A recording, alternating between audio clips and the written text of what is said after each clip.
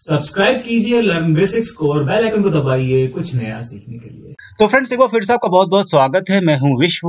तो आज के इस वीडियो में हम लोग जानने वाले हैं कि माइक्रोसॉफ्ट वर्ड में अगर जो रिबन है ऊपर का, रिबन या कमांड, ये जो सब आपको दिख रहा है, अगर आप एकदम से हाइड करना चाहते हैं, यानी आप चाहते हैं सिर्फ पेज दिखाई पड़े, तो वो हम कैसे करेंगे।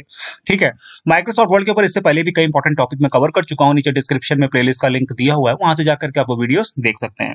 तो रिबन और कमांड ये सब कुछ यहाँ से हाइड करने के लिए हमको जाना है। देखिए राइट हैंड साइड में ये तीर जैसा निशान आपको यहाँ पर दिख रहा है। ठीक है, ये तीर जैसा डब्बे जैसा निशान दिख रहा है, इस पर क्लिक कर दीजिए।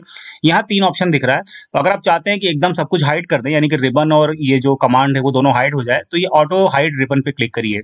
जैसे ही आप क्लिक करेंगे आप देखेंगे यहाँ पर पेज के अलावा आपको कुछ नहीं दिखाई पड़ेगा। ठीक है, और अगर वापस लाना हो तो सिंपल फिर उसी पे जाइए, यहाँ पर आपको दिख रहा है, इस पे क्लिक कर दीजिए और नीचे वाला शो टैब्स एंड कमांड पे क्लिक करिए, तो ये वापस आ जाएगा।